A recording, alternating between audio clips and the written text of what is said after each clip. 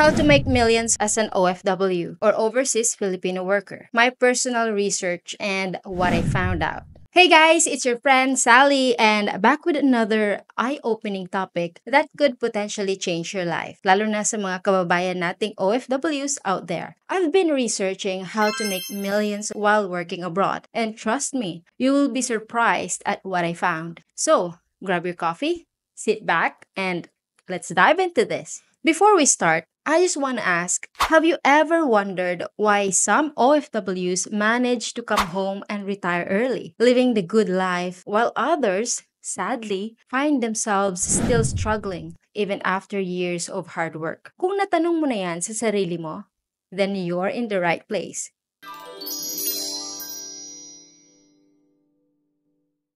Let's get real. Isa sa mga biggest challenges ng mga OFW is the mentality of padala. Don't get me wrong, there's nothing wrong with helping out our families back home.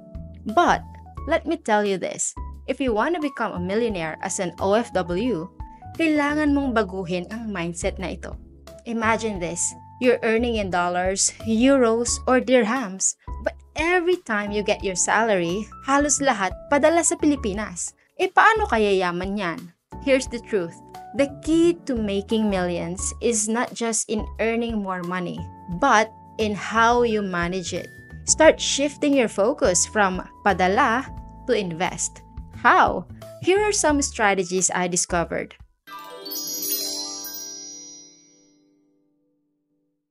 Number 1 is real estate investment.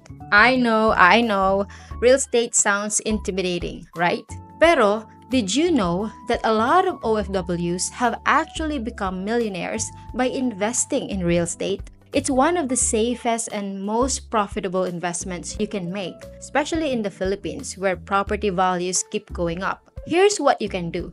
Start small. Maybe buy a condo unit or a small piece of land. Then, either rent it out or wait for its value to appreciate. You can even explore house flipping, where you buy a property, renovate it, and then sell it for a profit. This strategy has made a lot of OFWs millionaires.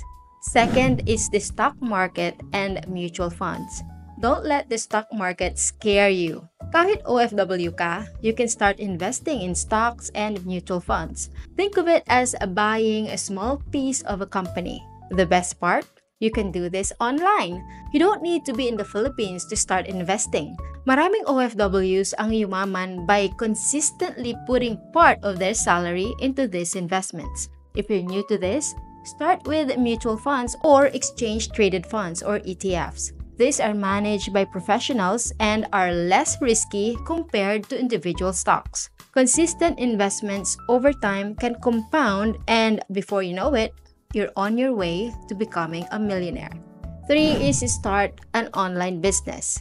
As an OFW, you have a huge advantage. You're exposed to different markets, cultures, and trends. Bakit hindi mo ito gawing opportunity? Starting an online business is a great way to diversify your income.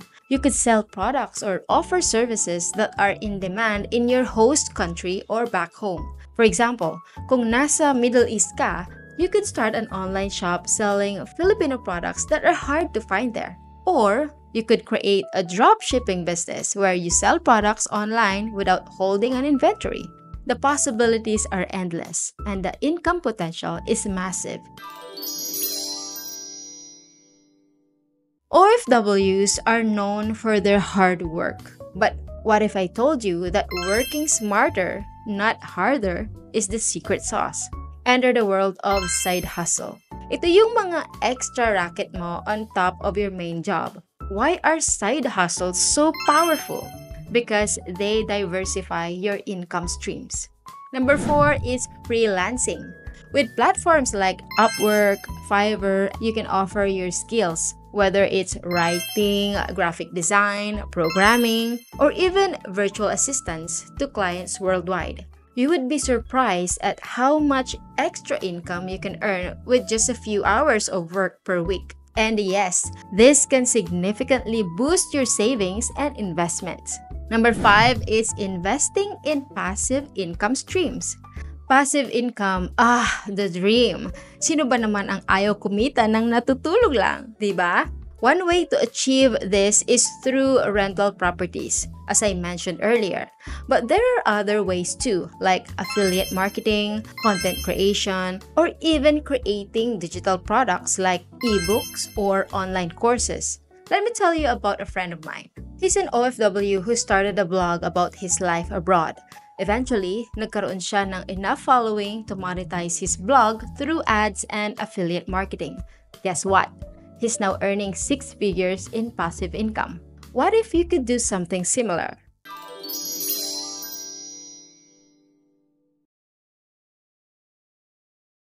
Now, here's where it gets serious. You can have all the strategies in the world, but without discipline and financial literacy, it's all for nothing. I know it sounds boring, but hear me out. Number 6 is budgeting and saving. Ito na yung part na hindi masyadong napapansin ng iba, but it's super important. Create a budget that prioritizes your investments and savings. Yes, I know, it's tempting to buy that new gadget or luxury item. Pero isipin mo muna, does this bring you closer to your goal of becoming a millionaire? Start automating your savings and investments so hindi ka matutukso na gastusin ito. 7 is to get financial education. Invest in yourself, guys. Take the time to learn about financial management, investments, and wealth building strategies. Attend seminars, read books, or even get a mentor. The more you know, the better decisions you will make. Remember, financial literacy is key to maintaining and growing your wealth.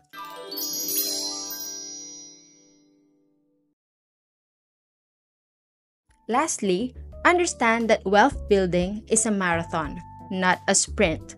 It takes time, patience, and a lot of perseverance. Number 8, avoid get-rich-quick schemes. Alam mo ba na maraming OFWs ang nabibiktima ng get-rich-quick schemes? Nabiktima na rin kami noon. These are scams that promise quick returns but end up robbing you of your hard-earned money. Stay away from them and focus on tried and tested methods of wealth building. Number 9 is consistency is key. Remember, the key to making millions is consistency. Whether it's consistently saving, investing, or growing your side hustle, the results will come over time. Don't be discouraged if you don't see results right away. Stay the course and you'll reap the rewards. How to make millions as an OFW is not easy, but it's definitely possible. I hope you found these tips helpful and I encourage you to start applying them today. Remember, the earlier you start, the sooner you'll achieve financial freedom. If you enjoyed this video, give it a thumbs up, share it with your fellow OFWs, and don't forget to subscribe for more content like this. And if you have any questions or suggestions, leave them in the comments below. Let's build wealth together, one step at a time. Thanks for watching, and I'll see you in the next one.